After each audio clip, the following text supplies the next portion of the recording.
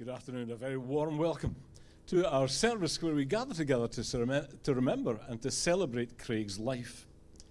As Craig's family sat down to organise this funeral service, it quickly became very evident that Joan's and Craig's own church, St Nicholas Church in Prestwick, wasn't going to be able to accommodate the number of folk who were expected, as it was limited to something like 400. So it's here in the Princess Royal Suite today.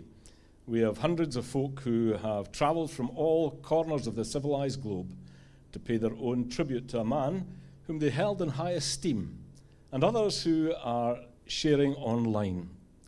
From the world of football, managers and players and fans, from the sphere of education, lecturers, teachers, and former students, a whole gamut of Scottish society is represented. And how touched Joan and family are, not only by the amount of cards and letters that have arrived at the house at Pow Mill, but also by the fact that so many have taken time out of their diary to be here today with them as they remember Craig as a husband, a father, a grandfather, a brother, an uncle, a worldwide constituency of family and friends. Craig, the high-profile public figure, and Craig, the man who was always loved within the four walls of that place he called home. Of course, there is a temptation on such a day to paint a word picture of the one whom we honour and make him out to be some sort of plaster cast saint. Truth can often be swamped by sentimentality and reality by emotion. Like every one of us in this room, he had his faults, his foibles and failings, but those certainly do not define him. He was a tough, take-no-prisoners football manager, a person with a rare ability to get alongside folk of all ages and stages, as well as a great sense of fun. He was someone who was a people person. He had time for people. He was generous with his time. He was generous in oh so many different ways. He was easy to know and easy to get along with. He was funny. He was humorous. The stories that he told were captivating. So we gather today to remember and to celebrate his life. But this is part of a Christian worship. Later on, we'll be able to hear from Val and Hugh and John as they speak about their dad and share some of the anecdotes that they have with us. It means the world to the family that you are now joining with them in an act of Christian worship and in gratitude to God for a life of rich talent and stellar service. Here, each of you can reflect and with smiles remember so many occasions when Craig brought delight and pride into your lives. And so we worship God. And we sing together, we stand to sing our first hymn, One More Step Along the World I Go.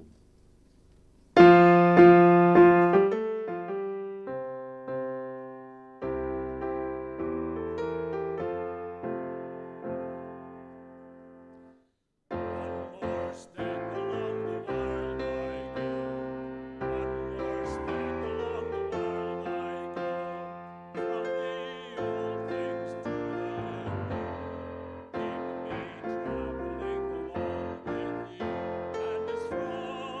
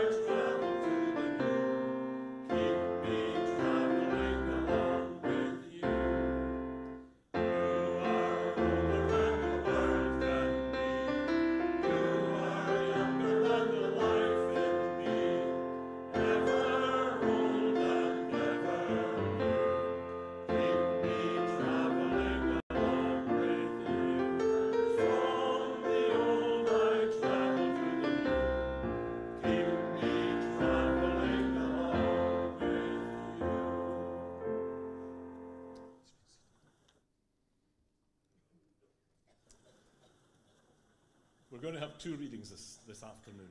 The first is from the book of Psalms in Psalm 39, and it says, "Show me, O Lord, my life's end and the number of my days. Let me know how fleeting my life is. You have made my days a mere handbreadth. The span of my years is as nothing before you. Everyone is but a breath, even those who seem secure. Surely everyone goes around like a mere phantom.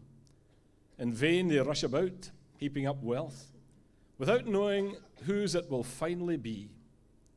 But now, Lord, what do I look for? My hope is in you. Save me from all my transgressions. Do not make me the scorn of fools.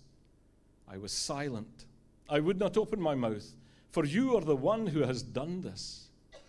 Hear my prayer, O Lord. Listen to my cry for help. Be not deaf to my weeping, for I dwell with you as a stranger, as all my ancestors were." I often read this at a funeral, just to remind us of the shortness and the brevity of life. And for all of us, we are here only for a short time and a brief season. And I feel that the psalmist is seeking to remind us of that. But then there's hope. And we read in John's Gospel, where Jesus speaks to his followers, those who put their trust in Jesus. "Do not let your hearts be troubled. You believe in God, believe also in me. In my Father's house are many rooms. If that were not so, would I have told you that I'm going there to prepare a place for you? And if I go and prepare a place for you, I will come back and take you to be with me, that you also may be where I am. You know the way to the place where I am going." Thomas said to him, "Lord, we don't know where you're going, so how can we know the way?" Jesus answered, "I am the way, and the truth, and the life. No one comes to the Father except through me. Peace I leave with you. My peace I give you. I do not give to you as the world gives. Do not let your hearts be troubled, and do not be afraid." Amen, and may God add his blessing to this reading of his word, and to his name be the praise and the glory. Life is short, eternity is long, and our way to get to eternity is through Jesus Christ, to put our trust in him. And I know that Craig had a faith, that he was someone who was part of the family and household of faith. He was a member of the church, and we trust that he is in God's nearer presence. Now, a word of prayer together. Let us pray. Lord God, the feelings here are many, and the feelings here are varied. The emotions are too many for us to find words for them all. From every part of these islands and from further afield, we have made our way here to recall a unique person who has crossed our paths at various times in our lives. Some of us worked beside him. Others knew him as a significant figure in the world of football. Many shared his friendship. All of us want to ask you to bless the legacy of the family he leaves, the people he nurtured. Merciful Father, this life is so uncertain.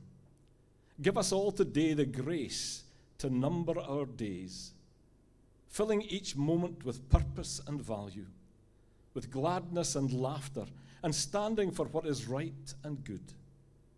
Help us to cherish the gifts that come each new day. Through him who spent his days showing love and compassion, mercy and grace to all who crossed his path, even Jesus Christ our Lord. Amen. And now we are going to hear from Katie. Katie, one of Craig's granddaughters, is going to come and sing Arms of an Angel.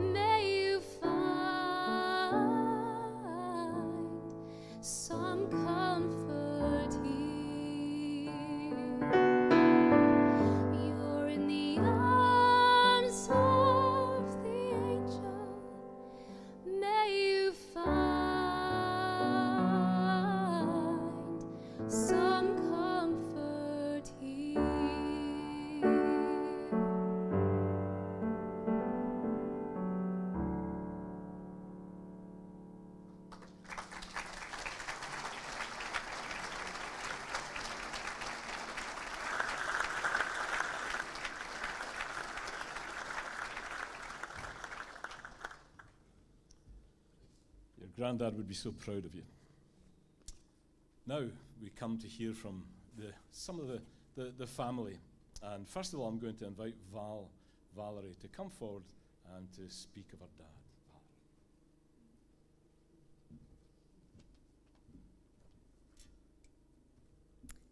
James Craig Brown. Craig, Dad, was born in Glasgow on the 1st of July 1940 to Hugh and Margaret, the eldest in a family of 3 brothers with Bob and Jock. He was educated at Troon Primary, Burnside Primary and St John's Primary in Hamilton, before moving on to Hamilton Academy. In addition to Dad's academic achievements, he was school captain, and he was actively involved in various aspects of the school's life.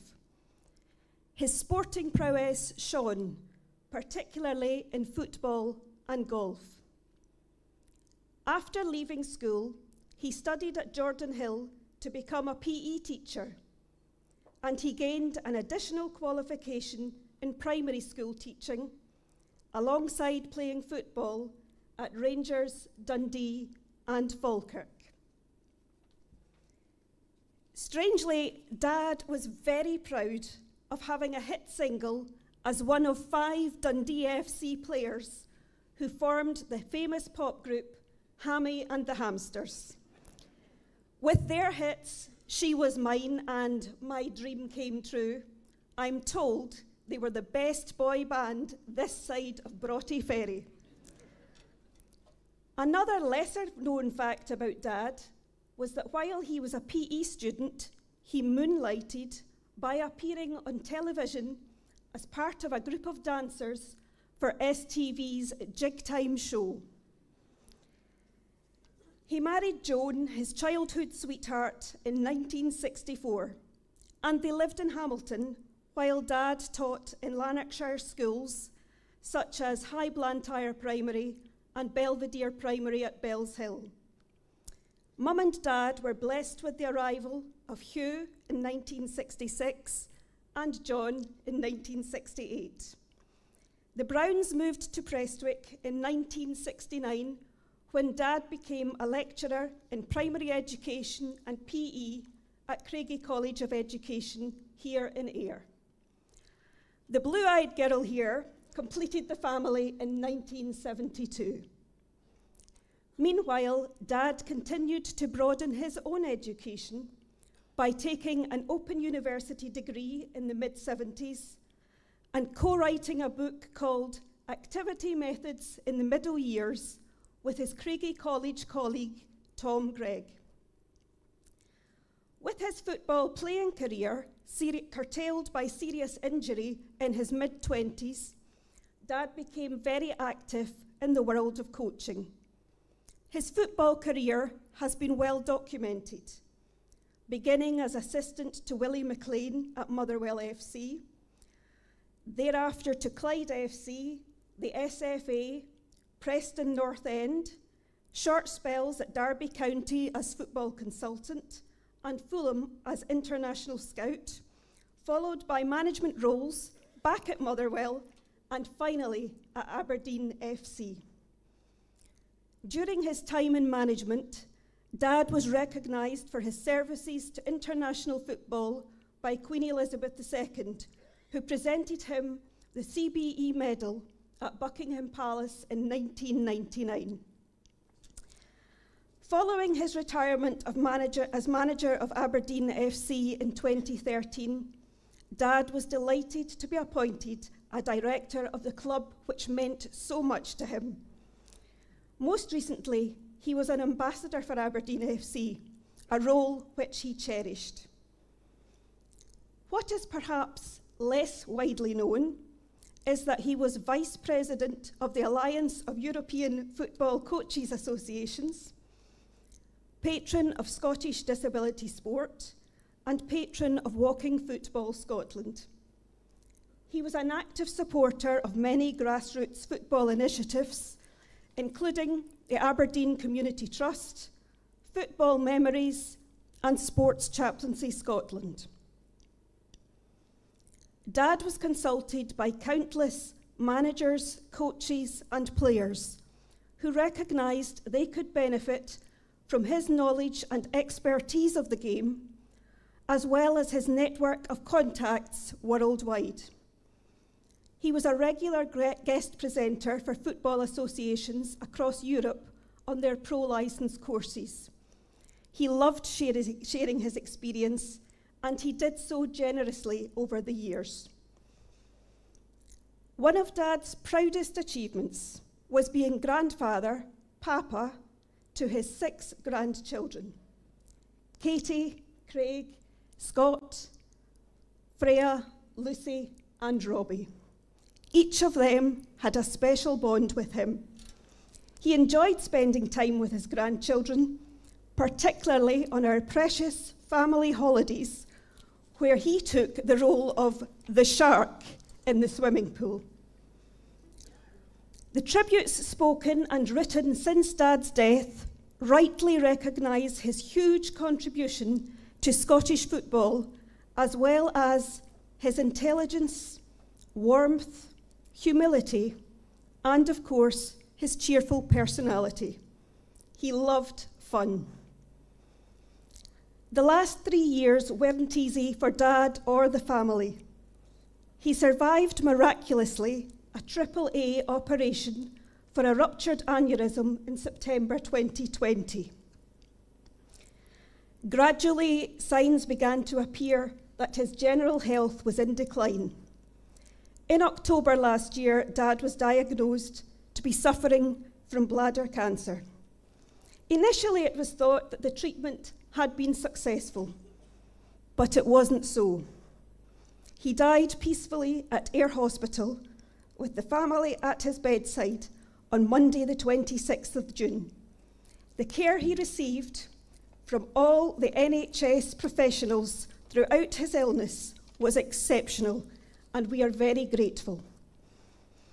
Dad, as many of you will know, loved quoting statistics about football teams, football players, football matches.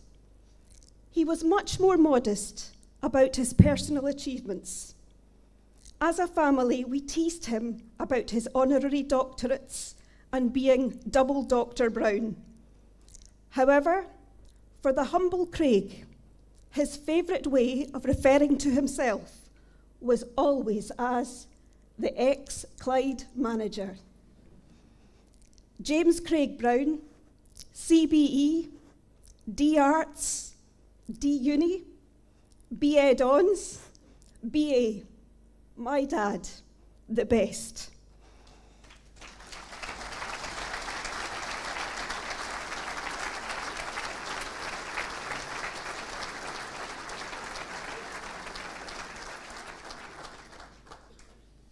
Well done, Val. Not an easy task. But now I'm going to call upon the boys, and they are going to come and give their thoughts and reflections.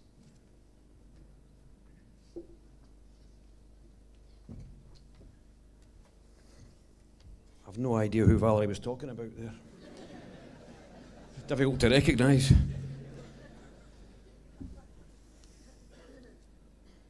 Ladies and gentlemen, and thanks to Val. Thank you again for the incredible love and support that has been overwhelming and heartwarming. As most of us have heard or read many of Dad's career highlights and football stories, I'm going to try and share a more personal insight, because my dad has already given us his full repertoire of stories and anecdotes, time and time again. Like that Archie was in charge of defending when Motherwell lost 6 at home to Hibs. Following the many glowing tributes we have seen and received, I feel compelled to give you this balanced perspective, because only 3 of us in this room have had to wash cars and weed the garden aged 8 before being allowed out to play with our pals. And only 2 of us have had a thick ear, that's a polite way of putting it, for smashing greenhouses and neighbours' windows with balls of all sizes. And up until the age of 12, I was going to play for Man United. or at least Ayr or Kelly. But having seen one game, however, a pragmatic dad confirmed at the breakfast table that wasn't going to happen. And I should stick in at school. And badminton and golf. I was absolutely shattered and not sure I was still recovered from that, but of course, as usual, he was correct. It was tough love. I think it would be fair to say that we endured old school discipline at home. So in all honesty, we were absolutely delighted when he decanted to his beloved Largs for the summer, leaving Mum and the three of us to get on with it. It wasn't the location particularly, it was his peer group, who are here in force today, and the camaraderie which he loved. We didn't have fancy foreign holidays as kids, but we had good manners drummed into us. John's forgotten some. Good grammar was very important. But we got the best sports equipment, boots, rackets, clubs. So I believe it was quite a unique upbringing, which is no surprise, given that the head of the family was James Craig Brown, a man without a large portfolio of interests, but compulsive in three areas: education, behaviours and sport. But he knew hee-haw else. This was a man who McCoist and Macaulay will remember had no idea who Kylie Minogue was, or Dirty Den for that matter. A man who never watched a movie, or in fact anything other than sports news, cricket, tennis, golf, and of course, football. He was a football fanatic who couldn't cook, wash, iron, or do anything domestically. And he struggled to relax, really, until later in life. But a wonderful man. Most people get a good write-up when they pass away, so much so that it can be difficult to recognise the person. I do believe, though, that Dad was something special. He was an incredibly talented human being. A tough act to follow. I'll touch on that in a minute. He was a tremendous raconteur who did his stuff and made lasting friendships all over the world. He loved people and he loved to laugh, gradually getting his laughs closer to home as he got older, as nothing would stop him attending his weekly coffee meetings with the boys in Ayr and in Aberdeen. Thank you, gentlemen. He loved you and he loved the banter. As Valerie said, he was struggling health-wise for the last couple of years, but he still described himself as fit enough for the bench because he was as tough as old boots and he hated signs of weakness. And I'm sure former players and colleagues will confirm that minor injuries, well, they weren't acceptable. In fact, he himself remained half deaf recently because actually wearing his hearing aid would have indicated that he had a weakness. He was a supremely talented hard act to follow because very few people make it to the last 8 of the Scottish boys at North Berwick, losing on the Friday morning before captaining the Scottish schoolboys football team on a Saturday. I'm not sure what would have happened had he got through to the Saturday, but my guess is he'd have played football.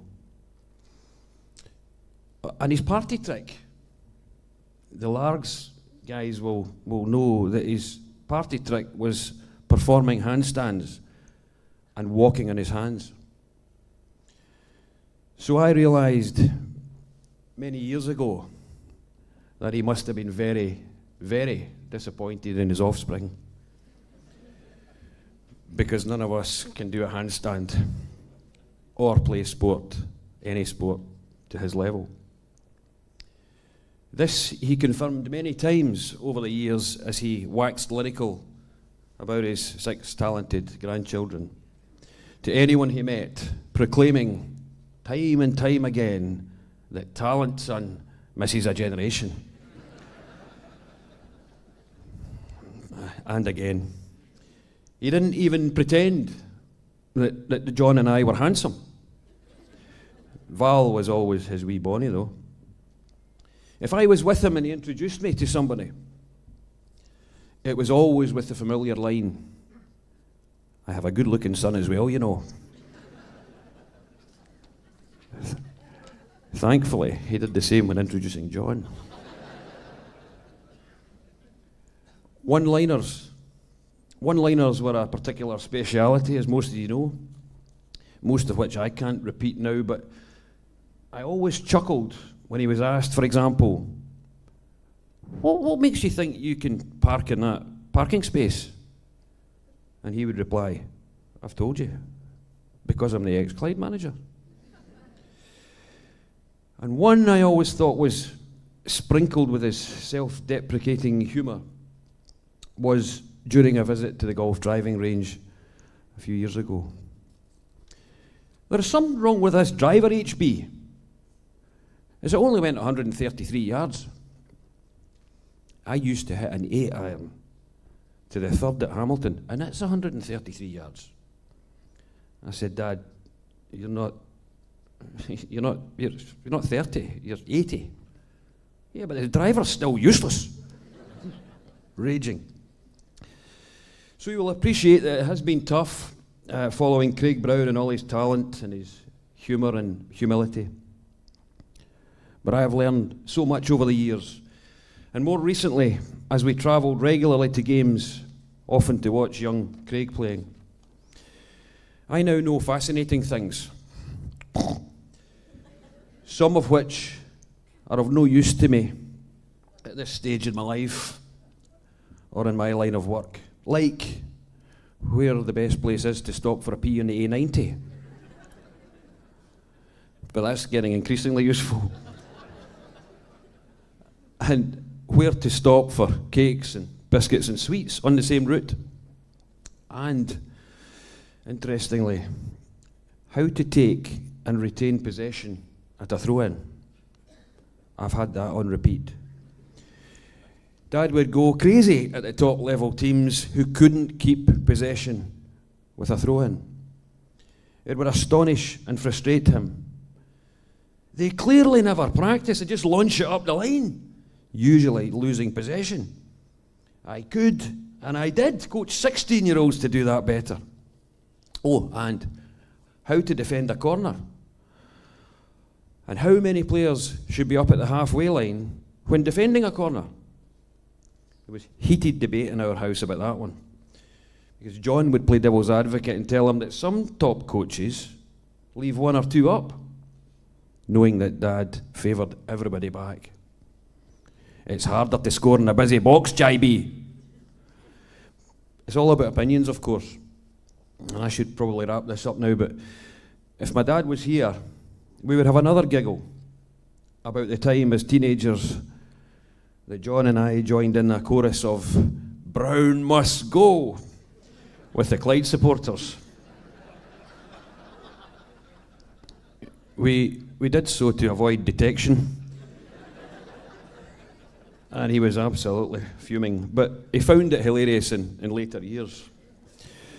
And I would remind him that the bully wee Clyde will be okay next year, as we saw them last year, and they had a man at the back post at corner, so he's okay. And I would thank him again for the discipline which we got, guidance, and even when that was to tell me I was no use as a player, and for all the laughs. And I would remind him that we were all so proud of him. he would want me to thank his great pals in the football community and others further afield for their friendship, support, loyalty and fun. And finally, I'd like to thank Dad's brothers, Bob and Jock, for all their help and support in the last few months in particular. And I was reminded at the crematorium that talent did miss a generation when Bob got up and spoke with no notes. Thank you, Bob.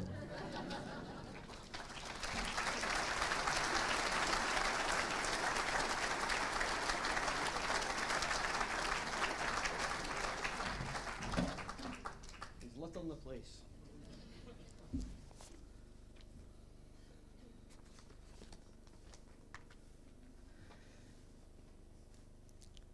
Aye, he was some man. Dad was indeed, as Hugh says, a great storyteller, and he loved an audience, especially a big audience. He'd have loved this. Dad would talk, as a family thing. The problem was at times it was difficult to get him to stop talking.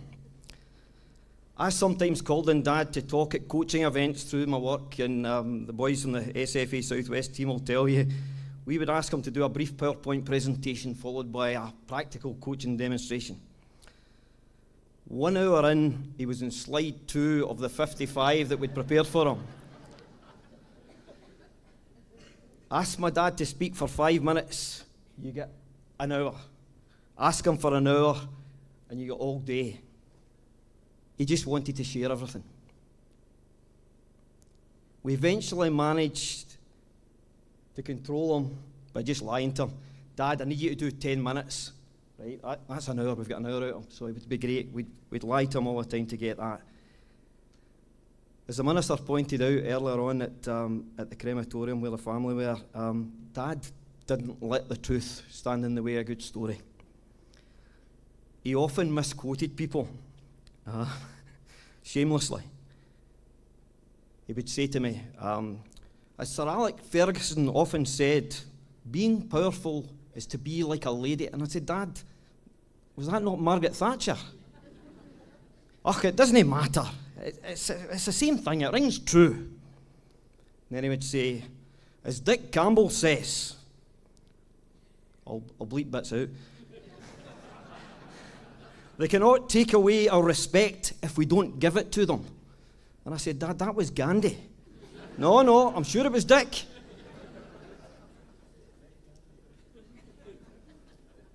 He would quote Jock Stein, he loved Jock Stein, and he would say, Jock once said to me, Craig, with great power comes great responsibility. And I says, that's from a Spider-Man movie, Dad. No, definitely Big Jock. He would far rather tell a beautiful lie than a boring truth. As Dad got older, he did become more than a wee bit repetitive. He armed himself with his tales of wisdom and wonderful stories. Some of them were even true. And those of us close to him knew them all by heart. So much so that his old comrades at the wee Windy's pub on a Wednesday morning and the family close to him, we grew to know these stories as buzzer stories. If you'd heard them before, you'd to ring the buzzer. So I've got Exhibit A. We bought him a buzzer for Christmas. He was raging. But a buzzer story would go something like this. Did I tell you the one about wee John Spencer sending us a postcard while we were on a flight? And I went, buzz. What about Archie and the wheelchair football session that we did? Did I tell you the one about Ali McCoist and Graham Souness? Every time we buzzed him, he would just ignore you and continue and tell you the story anyway. He just wanted to talk. Dad's success with Scotland has been covered brilliantly by the TV, radio and print journalists recently. However, it's the stories behind the matches that seldom get mentioned, and the trips of the Tartan Army foot soldiers. I've shared, my own pals and I, the Prestwick Tartan Army, as we like to call ourselves, I've shared wonderful experiences and partaken in a shandy or two in many a far-flung city across Europe. Dad was always acutely aware of the time, commitment and money that the fans spent to follow Scotland and the other teams it was involved in. He was first and foremost himself, he was a fan. He loved football. He was always so very confident that Scotland were going to win. Whoever they were playing Brazil, France, world champions, whoever. We'll win. They're a bit weak at the back. They don't have a decent centre back. Always positive about how they would win. He was supremely confident as well that Stevie Clarke and Pedro Mendes Losa could ensure that the next generation of supporters will continue to follow Scotland to major finals on a regular basis. Nothing would make Dad happier. He firmly believed in the power of football and the wonderful positive impact it can have in all of our lives. When Dad first became Scotland manager, I was often really frustrated by the media perception of him as being this cuddly wee school teacher or some kind of soft touch. Those of us who know him well know this is far from the truth. He had a sharp tongue and occasionally a fiery temper behind the avuncular persona. He definitely had an edge, and I witnessed that edge as a teenager. Let me take you back to 1983, I think it was. Clyde, inspired by young Pat Nevin, were in the top of a bit of a cup run, and they'd beat Motherwell at Firth Park, and after extra time, 4-3, and get into the fifth round, I think it was, or fourth or fifth round, they'd do Partick Thistle. First game ended in a draw, and those days it always went to replay. Went to the replay, and near the end of the replay, the floodlights at Shawfield failed. Some of the boys might have been playing over there. I can see some of the stars there. The floodlights failed. Now they went back to another replay, and Clyde got an absolute doing. 6-1 or 6-0, I think it was. I remember a young Maurice Johnson and Kenny McDowell up front were devastating for Thistle that time. Brilliant. The drive home in the car, in the back of Dad's car that night was tense, to say the least. Dad drove in stony silence. Brother Hugh, Brains and Badger, our pals, were in the back, all frightened to talk. I don't know if you remember, but after BBC Scotland radio shows back in the day, when the football finished on a Saturday night, the country dance music came on. There was a guy, Robbie Shepherd, used to play Jimmy Shan tunes, all these old Scottish tunes. And that's playing in the car. We're all just sitting, nobody's saying a word. And in my youthful naivety, I spoke above the recording music and asked my dad, "Do you think you get your tactics a wee bit wrong the day, Father?" Tactics! Tactics! Don't you talk to me about effing tactics! Face was scarlet. So I didn't talk to him about tactics for many years after that. I still get quite frightened every time I hear a dashing white sergeant or a drops of brandy though. As a postscript to Hugh's story about Dad not knowing who Kylie Minogue was, he came back after that show into the house and he said to me, "Aye, that wee Australian lassie, it was very nice. She was naturally pretty and she had good chat. I'm sure she would probably do you or our Hugh maybe."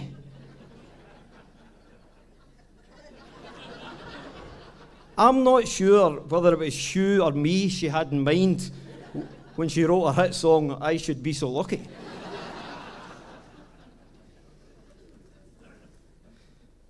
Dad's family were all academically inclined, and education and learning were valued very highly. Every Christmas and birthday, I would hint about getting an Action Man, or a penknife, or the Holy Grail was a Skeletrix racing car set. Everybody wanted one, never got one.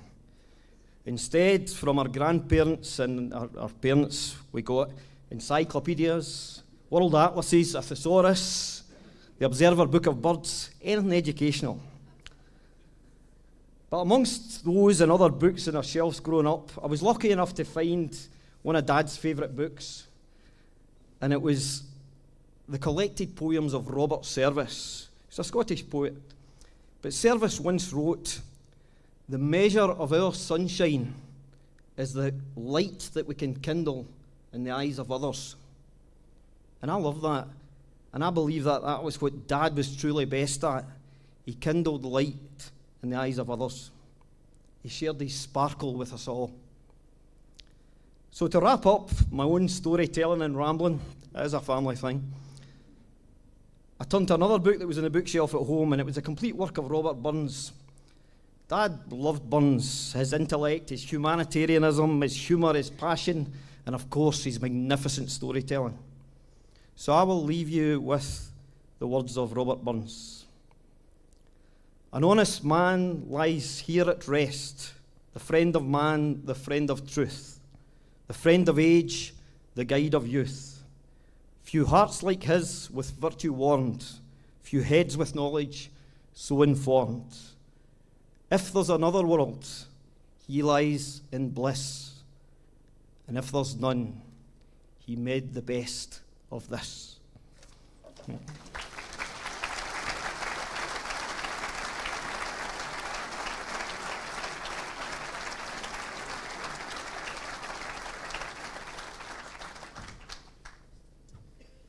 Well, I'm sure you'll agree that there's one skill and ability that hasn't missed a generation. The ability to tell a story, to amuse and entertain, but also to convey some great truths of a great man. And that's why we're here today. And it's particularly from the family that we hear the real heart of the man. And I'm sure that Craig would have been immensely proud of all the family, of all that you're able to do and all that you've become. And all through his strict discipline and guidance. But now we're just going to have a word of prayer together. Let's pray. Almighty and gracious God, as we bow in your presence, we are conscious that you alone are the creator of all things. You're the God who creates us, you're the God who sustains us, and you're the God who redeems us. And Father, we thank you for your goodness and love to us in so many ways. We thank you for the gift of life, for the ties that bind us together, the ties of family and of friendship and the bonds of love. To thank you especially today for the life of your child, Craig Brown. Father, we thank you for all that he was and all that he meant to us. We thank you for his growing years, for every good influence that was brought to bear upon him that made him the man that he was.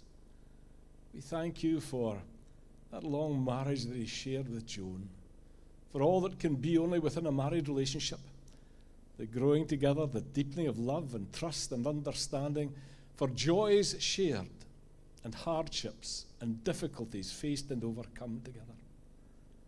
We thank you for his skills and gifts and talents as an educator, as a football manager, for his life in sport. We thank you for good and happy and sweet memories. We thank you, Father, that he was someone who was part of our nation, who was recognized easily, who was admired and respected.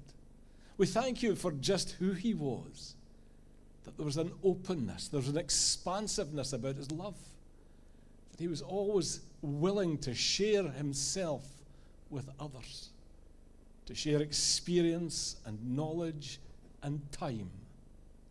Father, we thank you for the good and sweet memories that we will hold and share. We thank you for his great good humor, the banter, the crack, the ability to engage with so many folk. We thank you for good friends that shared with him. Father, we thank you for the very sound of his voice and the touch of his hand. Father, we do pray today for the family. We pray especially for Joan, thinking of her endless resilience, her never failing love, her compassion. We pray for Val and Hugh and John, who have shared so many memories of their dad today. We pray too for the grandchildren, for Katie, Craig, Scott, Freya, Lucy and Robbie. We remember two brothers, Bob and Jock, for all the family. Father, whether near at hand or far away, we ask that you would draw near to surround them with your love and your comfort and your strength. Teach us to number our days. And may our lives more and more reflect the life of the one who said, because I live, you shall live also. Father, this prayer we present, along with our silent prayers, those of our hearts, in the strong name of Jesus Christ, to whom with you and the Father and the Holy Spirit, one God, be ascribed all majesty and power, now and forevermore. Amen. We are coming near to the end of our service, our time here, and there's perhaps a few words of appreciation to be said. Joan and all Craig's family want me to express upon their deepest appreciation for your attendance here this afternoon. Your presence helps to comfort them as they get on with the business of life tomorrow and the moments of the memory and the times of readjustment that lie ahead. Our gratitude goes too to Barry Whalen and John Riggins of Barry Whalen Funeral Directors for their professionalism, for their warmth, for their care. Also, a word of thanks to Sharon and the staff here at Ayr Racecourse for their meticulous preparation of the Princess Royal Suite for us. To Matthew Hines, the organist from St Columba's Ayr, who's provided the accompaniment both at Mason Hill and here. To the audio-visual unit of the Scottish Football Association for streaming the service and allowing those unable to join us to participate and add their own recollections to the day. Upstairs in the function suite, afternoon tea has been organised for, I think, 350 people. Now, in looking around the numbers here, I'm not sure, but I think we might be over that limit. Maybe I should say if you're from Edinburgh, you'll have had your tea. But it's been suggested that if you live nearby and you're likely to see the family in the near future, you might just nip home to Prestwick or Troon or wherever and put the kettle on and have your own time of remembering. But I'm sure you'll perhaps just judge the queues, and if they're too long, you'll make the correct decision. In Craig's memory, there are collection points today for 3 charities all connected with the illness which took Craig from us. The Ayrshire Hospice, which gives wonderful care to patients and their relations. To Ayrshire Cancer Support, which provides much needed transport to cancer sufferers to take them to and from the Beatson unit at the Gartnavel for treatment. And to Macmillan Cancer Support, providing nursing care for patients at home. Anything you give will be forwarded in Craig's name to these superb charities to further their work. Thank you so much in anticipation of your generosity. And so we bring our service here today to a conclusion by singing our final hymn. And this was a hymn that I think Craig learned when he was a wee boy, and you're to sing it with gusto. It's the final hymn, Onward Christian Soldiers, and we stand to sing.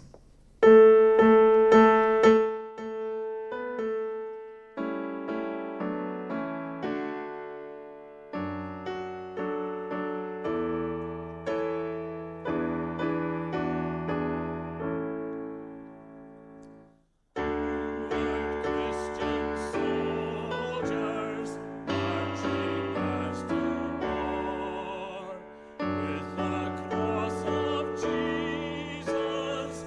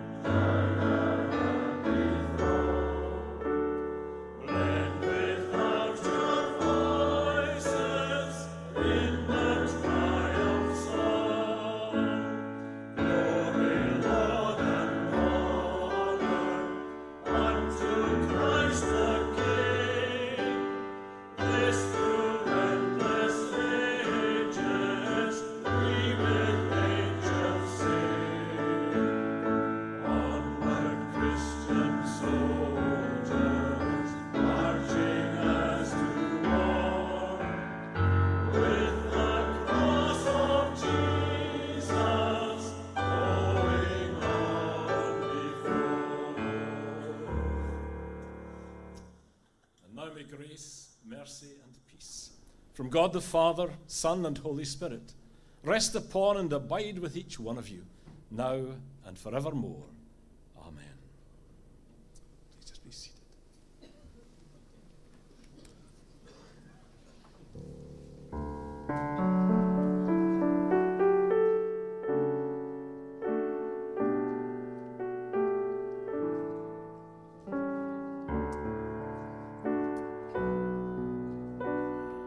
Matthew, I think I should have said and given some directions earlier on. It's been a long day. If you're intending to stay for a cup of tea, then the way to go there is through the doors that are marked exit, there and there. If you're not intending to stay for a cup of tea and you're planning to head off, then the exit is out that door there.